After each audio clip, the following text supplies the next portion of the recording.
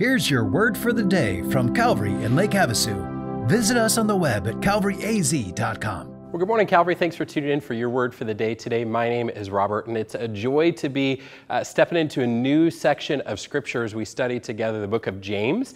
And Pastor Ruben kicked that off yesterday with episode 1100 of your word for the day. What a great milestone and a great occasion to start a new book of the Bible. And I love the book of James because James gets so practical and direct and so focused on wisdom for us as well.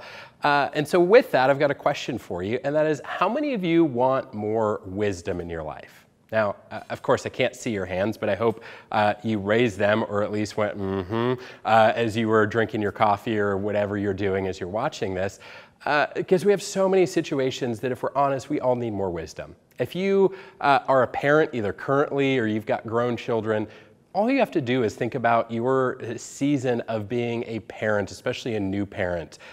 And you remember going, I have no idea what I'm doing here. And then you think you're the only one, and you talk to other parents, and they confess that they have no idea what they're doing. You all need more wisdom.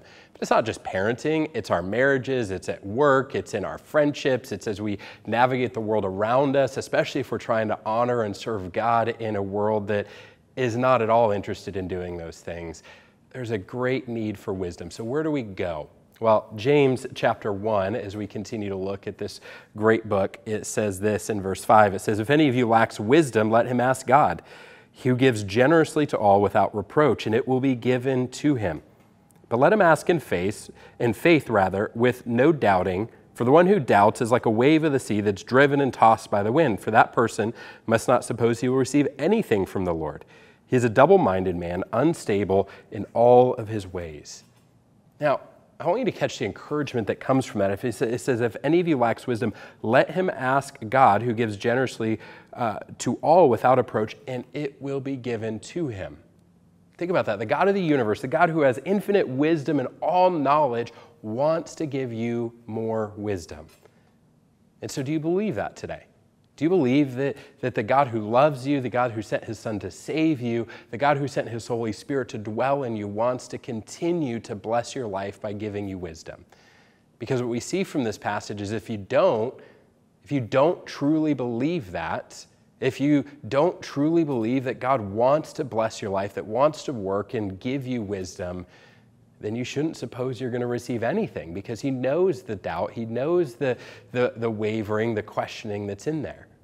So first, do you believe that the God of the universe wants to grant you wisdom? And secondly, maybe a more pointed question for you is, are you going to him in pursuit of that wisdom? See, we have so many options when we're stuck in a situation of where we go and pursue wisdom. We can do research on the internet. We can ask our friends who make marginally better decisions than we do. We can wing it on our own. We can kind of poll and do a survey. Think about, Who Wants to Be a Millionaire and the options that they had to, quote unquote, get more wisdom and their options of lifelines. Where are you going for wisdom when you need it? Because what we see here is that anytime we're stuck in a situation, anytime we're lost and need guidance, we should be going to God, asking for his wisdom in prayer, going and consulting his word and saying, you've given me your word as a guide for my life. What wisdom on this area is contained here, and how do I align it with you? Are you going to God in pursuit of that wisdom, or are you looking for it elsewhere, either from this world, from your friends, from yourself? Because if you're doing that, you're ultimately filling your life with wisdom that is not perfect in complete wisdom. So today, wherever you find yourself, whatever topic or situation that you just feel stuck in this area of wisdom, I pray that you would understand that, one, God loves you. He loves you so much that he wants to bless your life and help you. And part of that help is pouring his perfect, complete, infallible wisdom into your life. And I hope that you operate in the faith that he wants to do that, and that you pursue that wisdom from him and not from anywhere else. Have a great and wise day, Calvary. We'll see you next time.